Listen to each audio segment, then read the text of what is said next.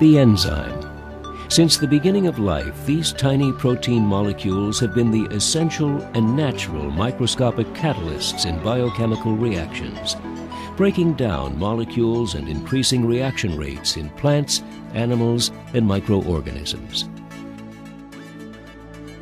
Whether it's the cotton fading process of stone-washed jeans, the yeast reaction in baking, or the production of plastics and biofuels, enzymes have indeed lived up to their billing as the microbial workhorses of biotechnology's new frontier.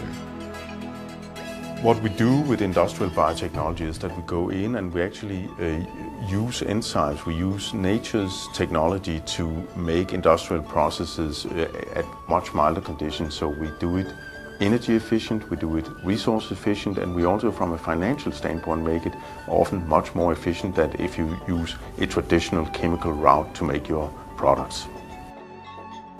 Naturally occurring and biodegradable, the integration of enzymes into the industrial world makes them environmentally friendly, especially as they replace synthetic chemicals and minimize the use of water, raw materials, and energy.